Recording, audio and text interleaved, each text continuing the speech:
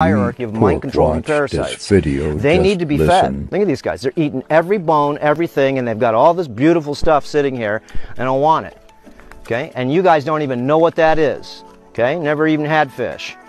They've had to throw a rat in there one time, and they ate it. It was a dead rat they got off of a rat trap, and I just threw it in there just to see what they would do. They're pigs. They rolled in it, and they ate it and fought over this nasty with maggots in it. And I just threw it in there. I figured, they'll just smell it just because it's an experiment. Remember, pigs, if you're eating pig, guys, I can just tell you this. You're making a big mistake. Remember, the pig is the dirtiest animal in the world. It'll eat anything and anything. Remember, a cow only eats grass. Okay? It doesn't eat corn or anything or wheat or soy, but it's a vegetarian. You eat animals, okay, that are scrappers, then you get all the parasites that live in the pig. Remember, the pig tapeworm is bad arse tapeworm.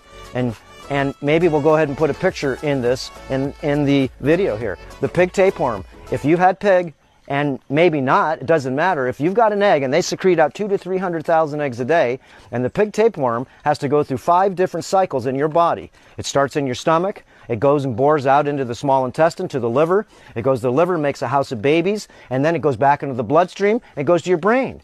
Okay, you got lesions in your brain, you got certain things on x-rays, these are the tapeworms. They control different parts of your body by having children that this thing, this alien, goes in different parts of your body.